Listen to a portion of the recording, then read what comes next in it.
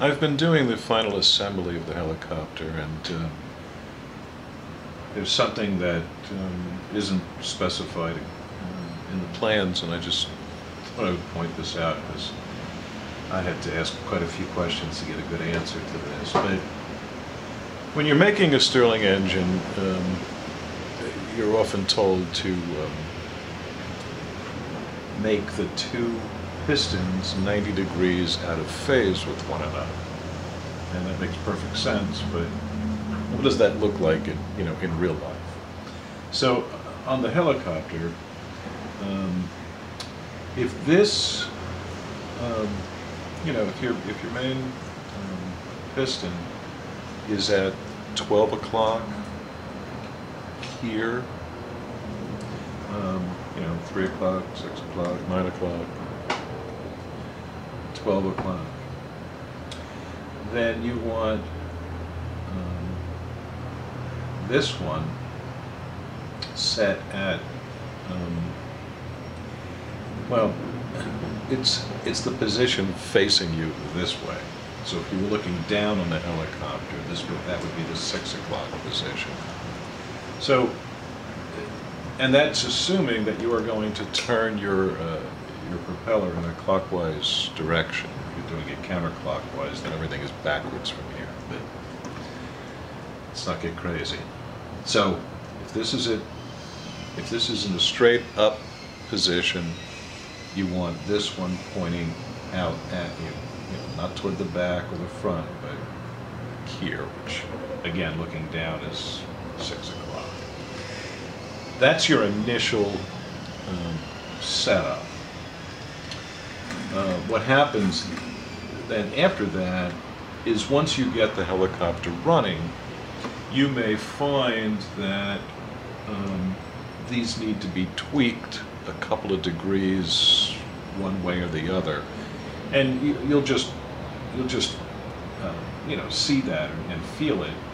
When if the helicopter is running at some speed with it at exactly 90, you can stop it, tweak it so it's maybe 85 degrees or something, start it up again, and if it performs better, well, then that's a better place. If it's worse, then maybe you want to go in the opposite direction. So it's just a little tweaking. But anyway, I wanted to show you what the initial positions are, because on the plan, it looks like the initial position is this up top and this one all the way out to the back, and that's clearly wrong. It just won't work that way. Anyway, thought you should know. This is the first successful run of the helicopter, and I just flipped the camera on. I didn't want you to miss it. I've been struggling with this for days now, fine-tuning and tweaking the assembly, and all I can say is it's not easy to get one of these things started. At least it wasn't for me. But after, like I said, about 3 days worth of tweaking and adjusting, and I'll go into detail on what I did later. But I just wanted to catch this on film. It actually does work. I can see I'm running out of fuel here, so I'm going to have to just burning wick. Actually, it runs for a while without the, just with the residual heat.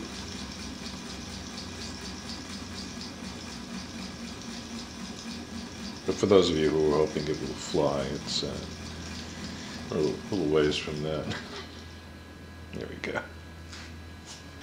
I'd like to get you caught up on what went into finally getting the helicopter to work. It wasn't nearly as easy as I thought it would be. As I mentioned, there's quite a bit of adjusting that has to go on to make sure all the parts are lined up just right. because you need a very, very frictionless or nearly frictionless setup. Because, as you probably know, a Stirling engine just doesn't put out a whole lot of power. Very, simple things like, these bars that are in here that are holding the ball bearings and so forth. If they're just slightly, out of alignment, you're adding stresses, that are just going to, build up friction, and the more places you have those, the less likely this thing is to run. The other thing is the importance of ball bearings. For example, on these cranks here, originally when I built the helicopter, I didn't think I would need a ball bearing in here. I don't know if you can see it, but how much friction could there possibly be on this part running around on a disc here? But it turns out that there's a considerable amount, so I had to go back and remake these parts. I mean, the ball bearings are tiny. But that made a big difference. The biggest problem that I had was I did not have enough compression in the work piston, or the compression piston, as some people call it. What you need, I'm going to remove this connecting screw here.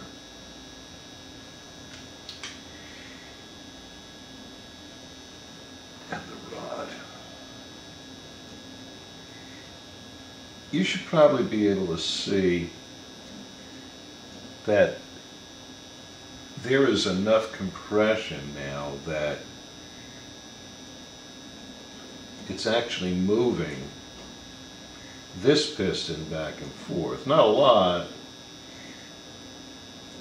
but it is doing it, and that's happening just from from air pressure. So when I originally put the thing together, and you watched me build the graphite piston, there just wasn't enough compression, and I've spent a lot of time in the past week or so exchanging emails with my friend Ed over in the Netherlands. He's the one who provided the plans for this, and he explained quite a few things that I wish I had known sooner. But for one, the amount of compression here is crucial to making this work. And he even pointed out that when he built his, he sort of ignored what the plans said. And after building the main cylinder block, he, instead of making the cylinder right in here, he made his cylinder out of stainless steel, polished the inside of it, to make sure it was perfectly smooth, and then inserted that, in here and glued it in. So his, that allowed him to make the piston independent, the cylinder independent. Then for the piston, he made his out of bronze, and again, polished, lapped it, so that the difference in diameter between the cylinder and the piston should be, like 1/1000th of an inch.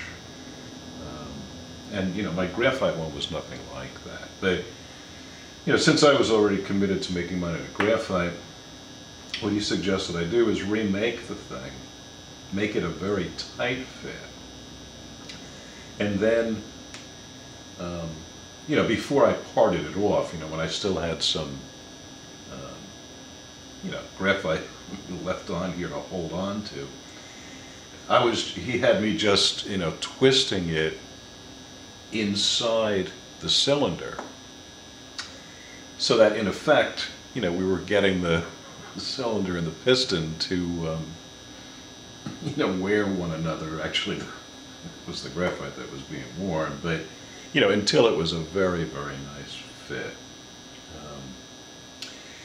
The other thing that he pointed out is that it's perfectly fine and helpful, actually, to put a little bit of WD-40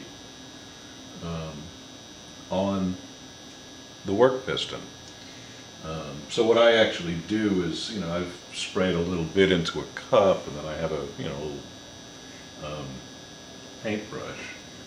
And, it doesn't take much, just a little around here. And, in addition to the obvious that it, provides lubrication, it's also, sealing, any air gap that might be in there.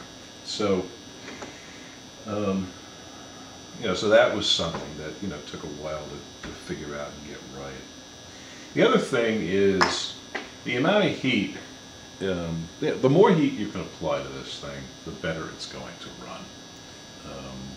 So I experimented with, denatured alcohol, isopropyl alcohol, and then I recently got some denatured ethanol. And they all work. I tend to use the denatured ethanol, but when I was experimenting, because sometimes you get a little frustrated. I knew that more heat would make things go better, so I have one of those little butane torches, and I tried that. Of course, that puts out an ungodly amount of heat. Well, this thing flies around like at about 1 billion RPM when you do that, but what I didn't realize is that butane is actually hot enough to melt Pyrex, so it melted right through the cylinder. But before it melted through, this thing was practically reaching escape velocity.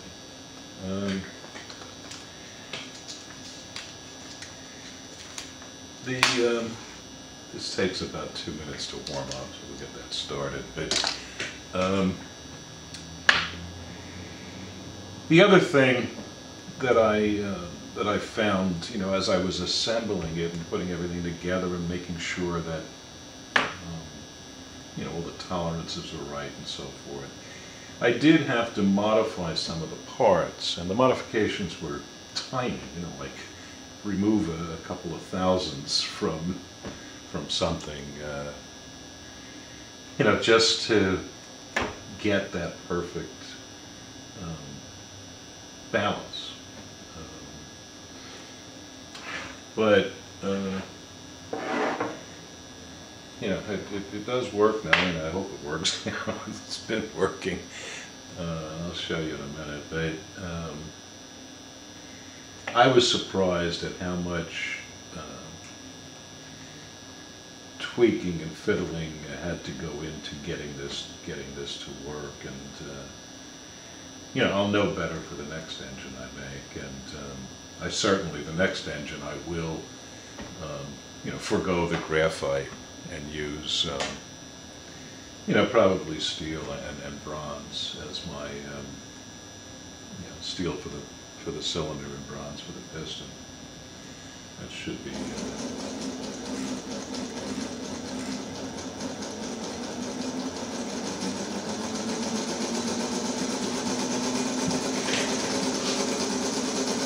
that's what we're going for. Now there are still some issues. One which is unfortunate, I don't know how to get around it, is that the WD-40, can eventually find its way into the cylinder, and, I don't know if you can see it on film, but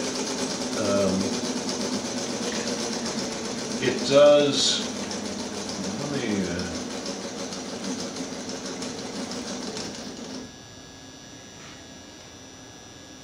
it's hot.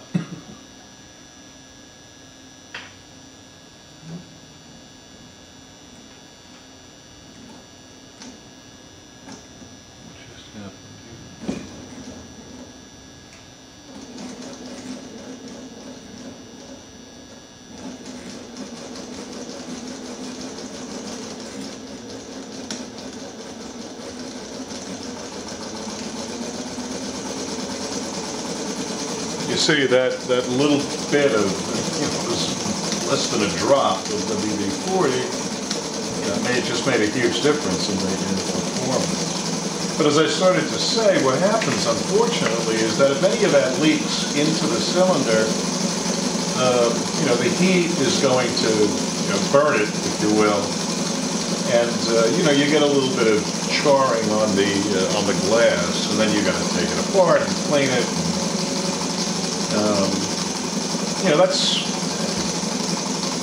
It's not ideal, which is again why I would probably do a better job of getting a tighter fit, mechanical fit between the cylinder and piston in here, so that I can avoid using the lubricant.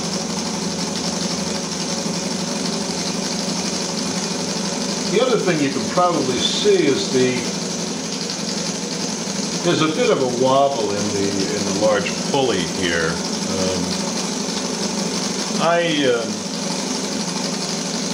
I'm gonna end up remaking that pulley. It must be just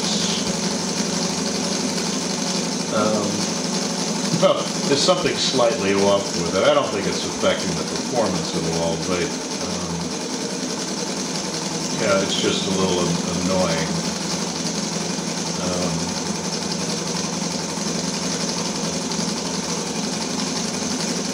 But anyway, you guys, sat with me through all these videos and the building of this thing, and I just wanted to get you caught up on,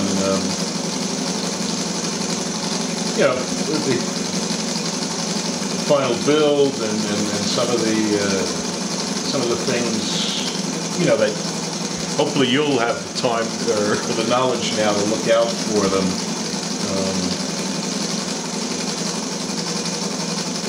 If and when you build your own model. But needless to say, I'm very happy with it. It certainly works, and it was a great learning experience. I could, depending on what I decide to do. I mean, I can always remake. Those parts that I was just talking about that I said I would do differently, and rebuild, because the rest of it, everything else is just fine, so, but I just haven't decided, and it's not important. I mean, that's, between me and the helicopter. So I hope you've enjoyed this project. I really have. It's, anytime you make something that actually works, a lot of the pieces I make are, sort of like art. They just sit on a shelf and they look nice. But when you make something that actually moves and works, I don't know, I get a big kick out of that.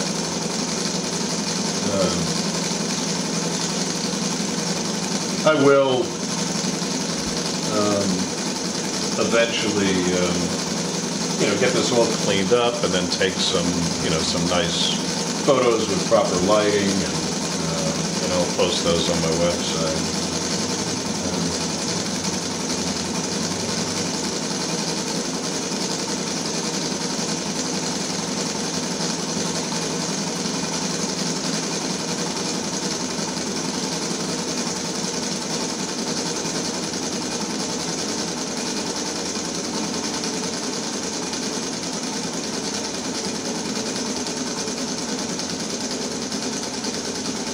I don't know if I mentioned it, but I actually did. I had said at one point that I was going to lacquer all of the pieces, and I actually did that. It'll be months before I know if it really prevents the tarnish that I was concerned about. But each piece was individually lacquered and then buffed. So hopefully that will do what it was supposed to do, and so things don't tarnish. But anyway, I want to thank you all for hanging in there with me and watching all this and hopefully learning something. You know, I've certainly learned from you guys with you know, some of your comments, and I appreciate all that. So that's me signing off, and thanks again.